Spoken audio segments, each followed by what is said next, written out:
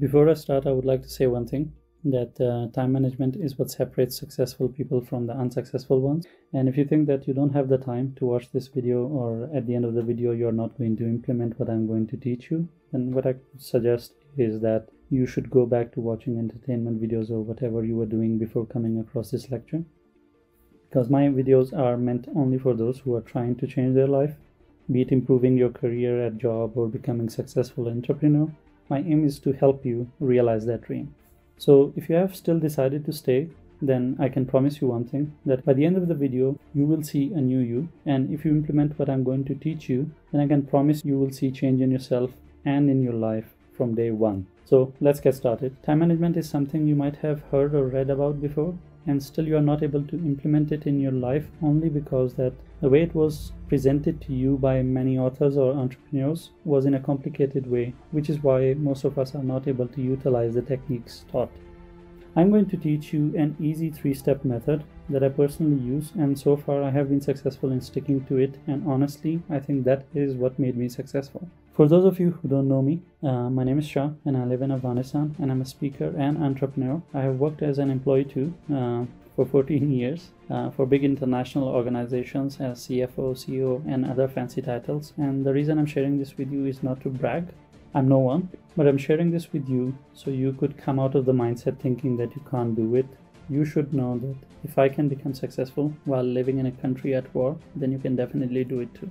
Now let's get back to the 3-step method for time management.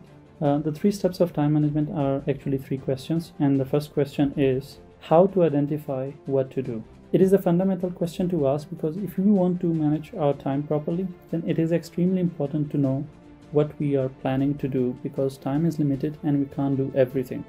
And of course, then the second question will be how to do it. So once we have identified what are the tasks or goals that we want to achieve, then the next question would be to come up with a method on how to do them. And the last question would be why to keep on doing it. One thing that has always failed us in getting anything done is the battle fatigue. It is that question that arises in our mind after following a particular routine for some time, that why am I doing it? And it is extremely important to know why you do what you do, be it the job that you do every day or even your religion. You should know why you do what you do. If you ask me why time management is important, then the answer will be because it is the most scarce resource and there is no way yet to buy it. The amount of time that you have and the amount of time that billionaires have is the same. So it always boils down to what you do with your time, as that is what decides your success rate. So let's talk about the first stage, how to identify what to do. I think the whole purpose of doing time management is to do things right. But before we could do things right, we should know what are those things or tasks that we must do rather than should do to become successful and achieve that goal, that dream that we have in our mind. So when you are setting your goals, you should be, number one, very clear about your goals. What does it mean to be clear about your goals? Or why does it even matter? Can't we just do random stuff and still become successful? Like doing things as they come? And the answer to it is no. It is extremely important to know what your goals are, and only then you can expect a clear outcome. Let me give you an example. One day you get out of your home and you take a taxi, and when you sit in the taxi, the driver asks you, where do you want to go? You say, anywhere. And the driver drops you at some random location and you are not happy about that place. Next day you decide to take a bus, and the other next day you decide to take a train, and this continues for a while. And you start getting frustrated with it. And not just frustrated, you are actually angry and upset because you are not reaching anywhere. This is happening to you because when you get out of home and you don't know where you want to go, then it doesn't matter if you take a cab or a flight, still you won't reach anywhere. Because it is not the problem with a cab or the plane. The problem is with you, not identifying where you want to go. So for instance, if we were clear that you wanted to visit your aunt's home, then it wouldn't matter if you go there by bicycle or even walk to that place, which can be miles away, but still you will reach there and you will be happy because you will end up in the place where you wanted to be. So it is very important to have clear goals in mind. You can't just dwell around thinking that right things will happen to you. They will not. This is life, and life doesn't work that way. Number 2, write everything down.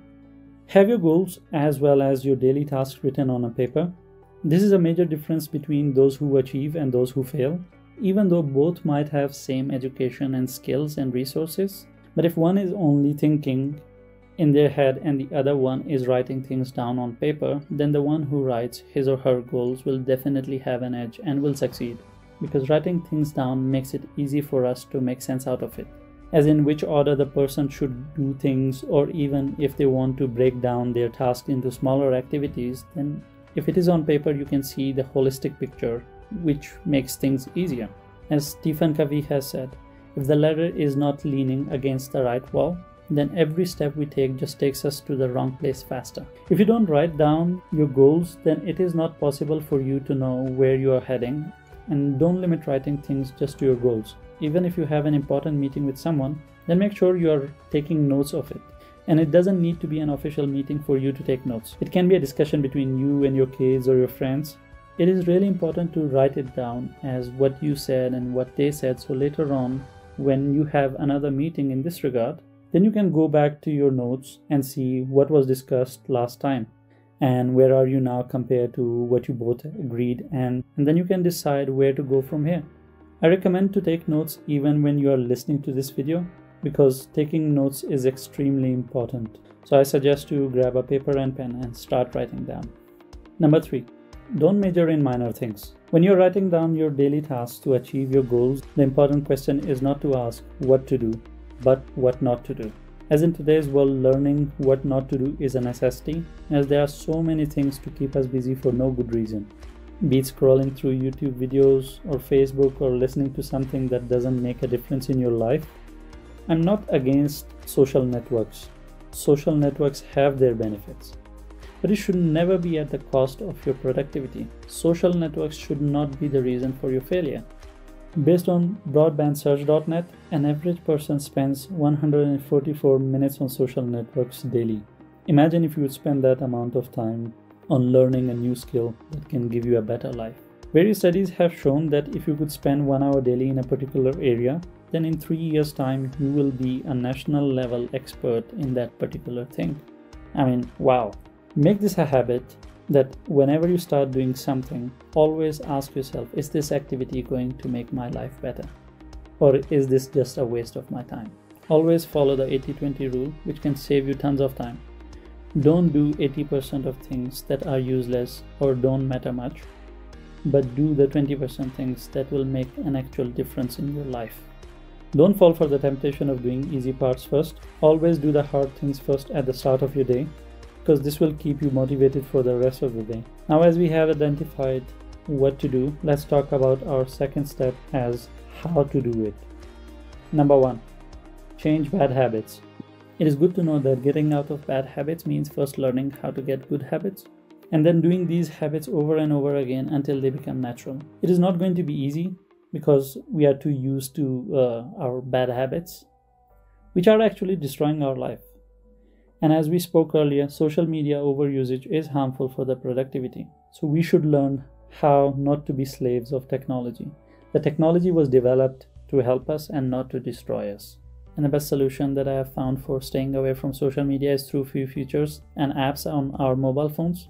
Like Samsung has an option called Focus, which basically turns your phone into a basic phone, and except for phone calls and messages, you can't do much. Similarly, there's a feature like this on iPhone too, but in case if your phone doesn't have a feature like this, it's okay.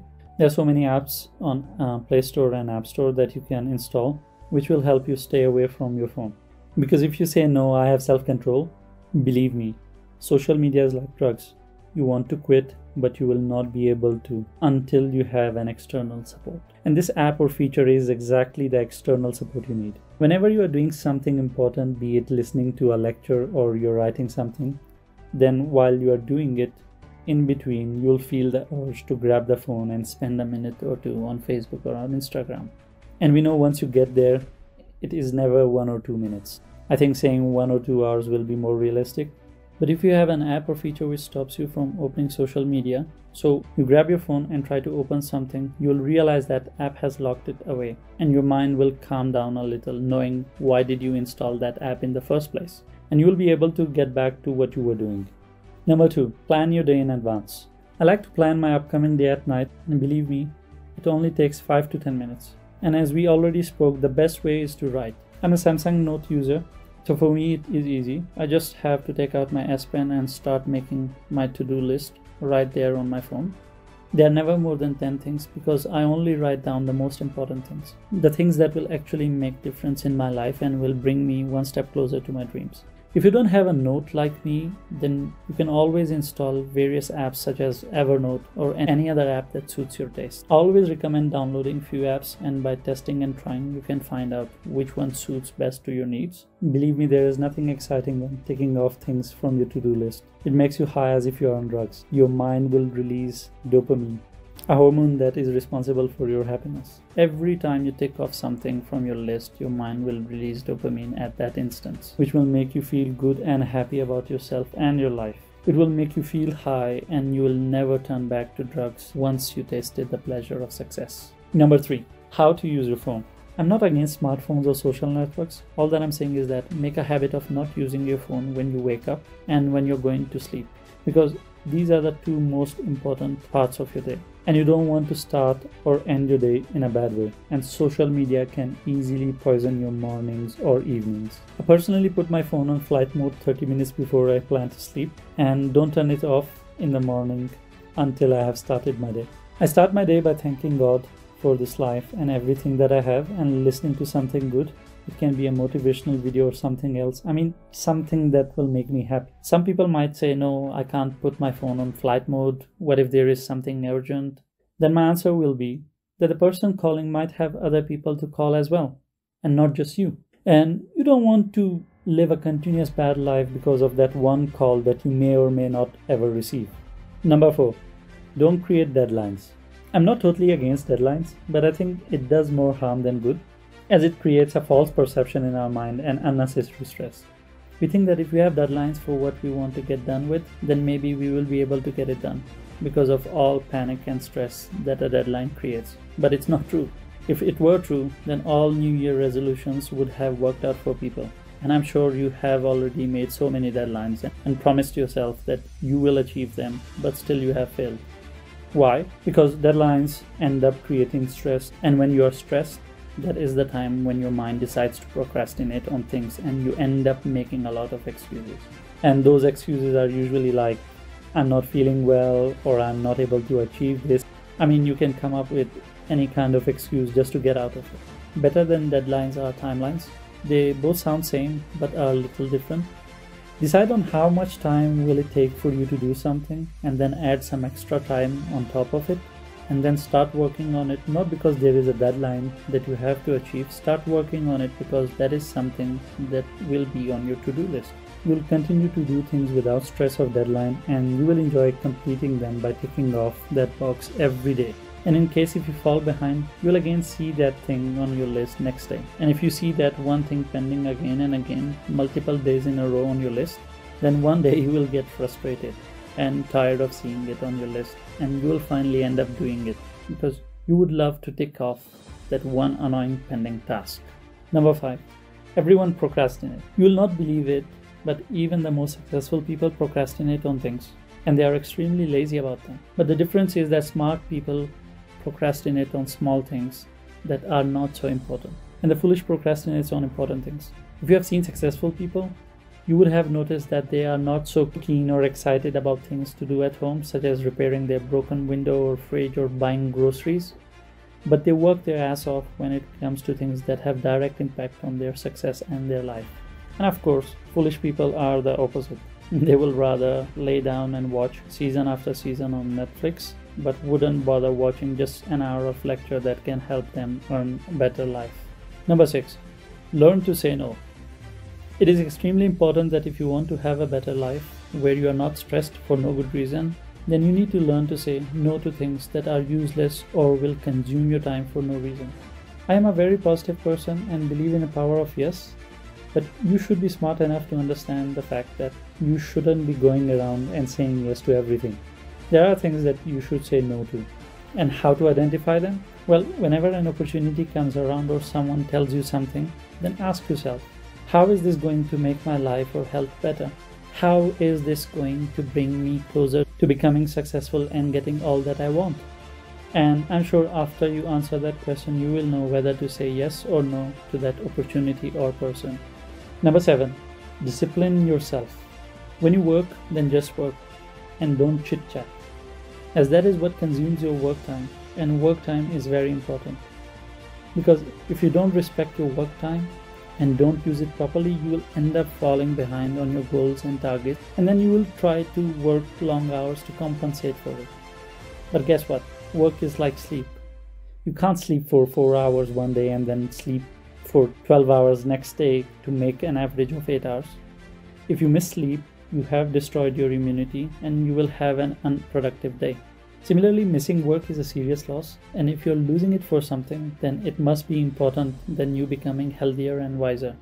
If you're well disciplined, then it is close to impossible for you to work long hours throughout your life, as you would know what is important to do first and what to leave, and also you will be in control of your time and your life, which as a result will liberate you to do whatever you want in life and on your terms and not on life terms or someone else's terms.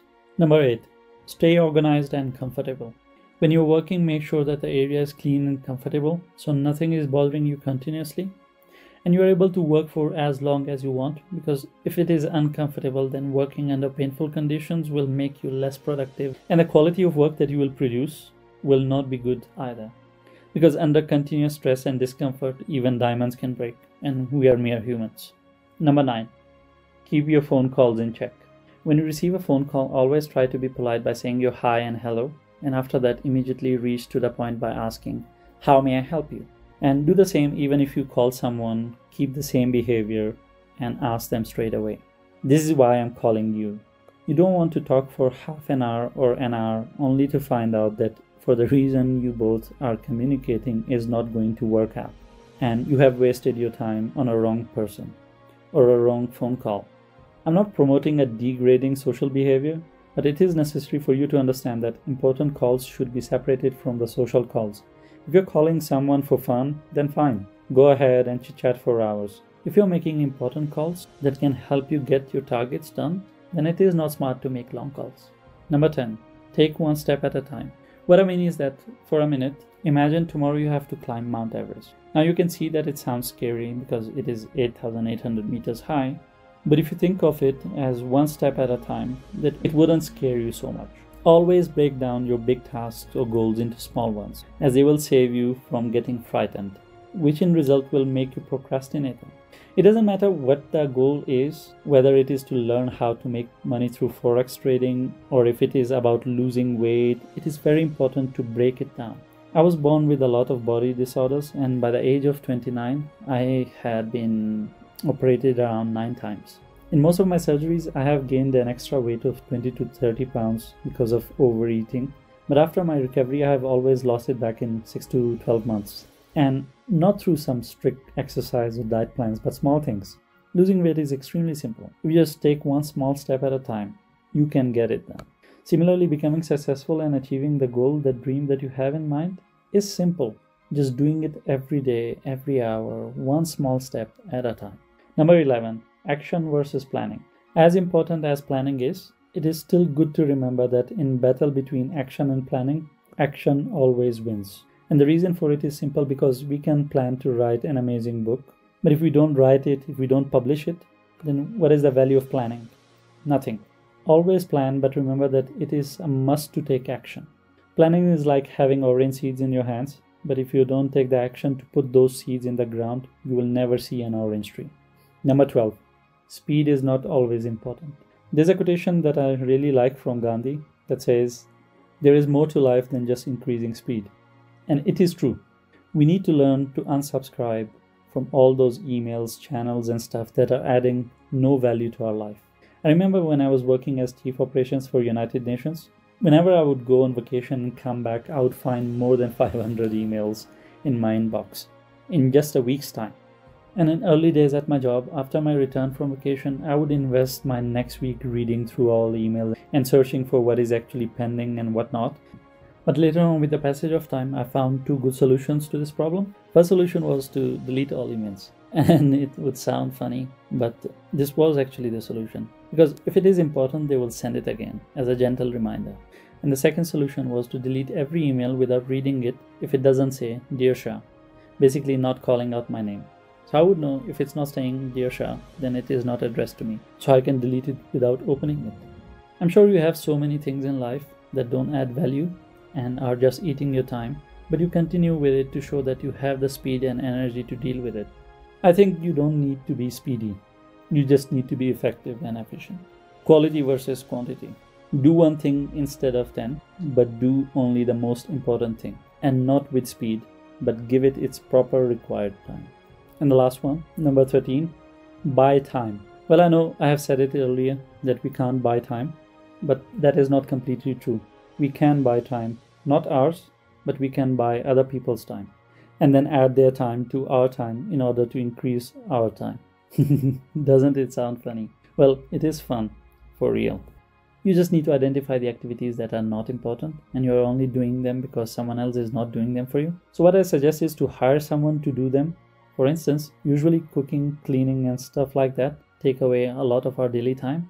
If you can afford, then hire someone to cook and clean for you. Or if we talk about office life and you are a micromanager, then try to change your attitude and learn to delegate. Because that is the best solution to be more productive, by delegating those activities that either you can't do very well or they are not very important for your success. Some people might say that I can't afford to pay someone else. I don't make much money. Well, you can do basic math and find out. If the person you hired to do that extra annoying activity for you charges you only $20 an hour and what you make is $50 an hour, then I'm sorry to say you're plain stupid, because by doing that activity yourself, you're losing $30 an hour. If you free your time, then maybe you can make an extra $50 or $100 an hour. But as you are trying to save money by working yourself on everything, you're actually losing it. And there is a possibility you're actually broke and living hand to mouth. And still what you can do is to find better solutions. For example, if cooking is a problem, then what you can do is watch some videos on YouTube and learn how to cook meals for a week instead of cooking food every day. This way you can still free up your 6 days in a week. So if you could just think out of the box, I'm sure you can find better solutions as how you can free your time, and slowly you will learn how to increase your time by actually buying it. Well, now we have reached towards our last question, which is to why keep on doing it? An answer to it is not simple, because after doing it for a while, you will get tired of it. You'll get sick of the routine and you'll start questioning the method as why keep on doing it. And at that time, it is very important to keep these things in mind. Number 1, success is in routine. Like everything else in the world, success also can be tracked, analyzed, and predicted. And the easiest way to do is to follow those who have been successful and then just try to copy them. If you want to add your own flavor to it, that is fine too. But you need to learn the ground rules properly. And one major ground rule is that successful people always follow routines. Always. They're always following a discipline. Be it a person who has six-pack abs or a sprinter who holds a world record, you'll see that they follow the routine irrespective of how they feel or how the weather is. So if you want to become successful, then you need to stick to your routine your entire life. Number 2, reaping is reserved for those who plan. Again, you can take all the courses of the world and meet all amazing mentors around the globe, but if you don't take action, then everything you have learned is useless. So you need to keep on doing it. As they say, if you keep on knocking doors, you will find open doors. So learn to keep on doing it even if you continuously fail. Still continue to do it, because very soon you will see a breakthrough, and that is all you need. Number 3, time management is life management. If you don't manage your life, then your life will manage you. Either you are in control of your life or your life is in control of you. It's that simple. And believe me, you don't want life to be in control of you, because that is what we see in poor countries and with poor people who don't know from where their next meal will come, because their upbringing is never in a way to tell them that they can change their circumstances. So if you don't want to have a bad life where every bad thing is happening to you, then you need to continue with time management, as this one tool is mother of all tools. It doesn't matter how many skills you have or how rich or poor you are. If you don't know how to manage your day-to-day time, if you don't know how to manage your day-to-day relationships, your day-to-day work, then I can promise you that you will never see even a glimpse of success and you will just die with the visual. Number 4, get rid of bad relationships. I'm not talking about your boyfriend or girlfriend or your spouse. I'm talking about all kinds of relationships you have. be it with humans or animals, you need to learn how to become happy. Because if you're not happy, then it is close to impossible for you to become successful. Because success and happiness goes hand in hand. And you can never be happy or successful if you're continuously in a relationship that is poisoning your life. Stop hanging out with them, even if they are family or childhood friend. By now, you should have realized how hard it is to change your life. Then imagine how hard it is to change that poisonous person. I firmly believe that even if it is your spouse or your parents, then still you need to either get divorced or find a way not to hang out with them a lot. Bad relationships are energy drainers, and it doesn't matter if you plan your day daily and you follow all that I have taught you, but if you still have them in your life, they'll continue to demotivate you. They'll continue to poison your life, and it will be like carrying around a mountain on your shoulders. And sooner or later, you will give up and you will get back to that awful life that you were trying to quit in the first place. Number 5. Optimism is essential for success. It is extremely important to be optimistic if you want to change your life or your behavior, or if you are trying to get out of those bad habits. You need to be optimistic. Don't look at problems of life as if they are there to obstruct you, but look at them as if they are there to instruct you, to guide you as how to achieve that goal. Always stay motivated, and remember, motivation doesn't work by listening to motivation one time and you are done for the rest of your life. Zig Ziglar explained it very well. He says, motivation is like taking shower. You gotta take it every day. So always stay optimistic, stay motivated, because becoming negative in this life will not take you anywhere. You'll just die sitting on your couch complaining about things in life and how life is unfair, and you don't want to be that person. Number 6.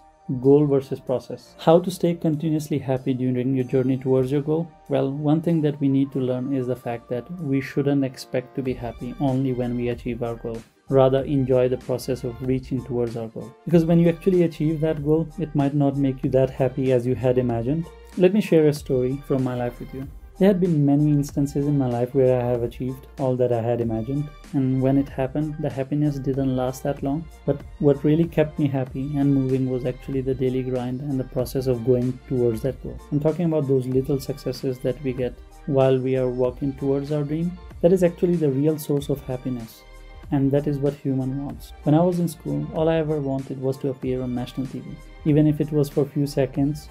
And later on in life, when I created Afghanistan's first online store, many global news channels came to me for interviews such as Al Jazeera, China Central Television, Voice of America, radios such as BBC, business magazines, and many other gave me exposure that was way more than what I wanted as a kid. But believe me, I didn't feel much. I wasn't overly happy or excited. I was happy, but only momentarily. Because my real happiness was in the journey towards that goal of making Afghanistan a digital country. It was something that brought me greater happiness, and even today when I look back, it still makes me happy. Very happy thinking how Afghanistan is evolving irrespective of all this war going on. So always keep in mind, it's the process that gives you happiness and not the goal or reaching your goal. Number 7. Time is money. I'm sure you have heard this one a lot, and I did it too. But like every other phrase, we actually don't get the real meaning of it. Time is actually your capital. Because if you invest or use it for something, then you can buy that something, or you will be paid in return for your services. Similarly, if you invest that time in you, it will be like using money to make more money. So you need to be very careful with your time and don't let anyone steal it. If you don't respect your time, no one will respect it. And with this, we have reached towards the end of our session, and I hope that it was useful for you. When you're finished watching this video, I would like to request you that don't just feel great or happy. I want you to just invest 10 minutes and write down your tasks that you want to do today, and start working on the toughest task first, and then slowly moving towards the easiest one. Don't delay it. There is no reason to wait. It's just a matter of 10 minutes. The 10 minutes you take to drink a cup of coffee or chit chat with a friend or colleague, or you watch some random videos on YouTube. It's not much to ask, and this is for your own good. I think you're smart enough to know this. So go on and make your list and leave me a comment if you have any questions or specific problem that you're dealing with. And don't forget to subscribe for future videos, and share it with your loved ones who are struggling with their time management and you would like to help them to get better. Thank you.